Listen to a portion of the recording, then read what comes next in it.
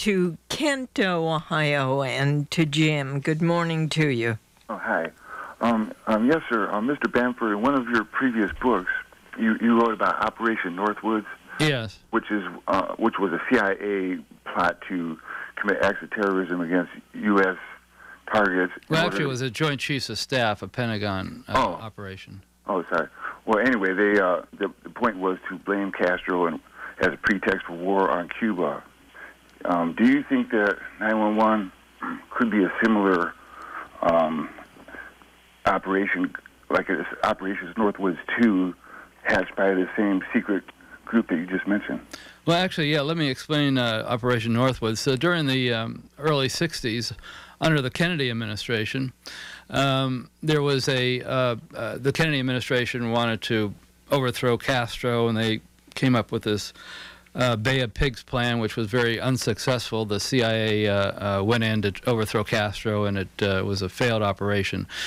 So the Joint Chiefs of Staff wanted to declare all-out war, not a secret covert war, but an all-out U.S. war against Castro and Cuba.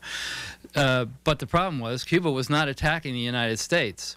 So they came up with this pretext, which was called Operation Northwoods. The pretext was they would establish in the United States some secret agents, basically, who were going to set off bombs. Actually, the documents, which are now in the National Archives, said that people would be shot on the street.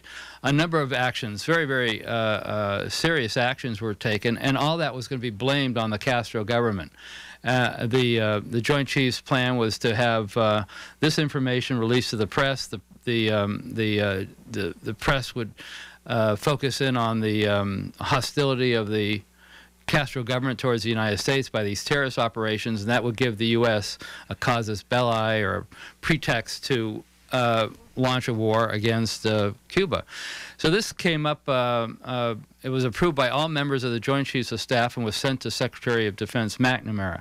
McNamara wisely rejected it, and it never went any further, but the fact that you could get senior military people at the Pentagon even proposing such an outrageous plan was very instructive to what's happening in September 11th. But or in the war in Iraq. Surely you are not saying that September 11th was the action of our own people. Oh, no, no. And believe me, that's well beyond any concept I've ever come up with. All right.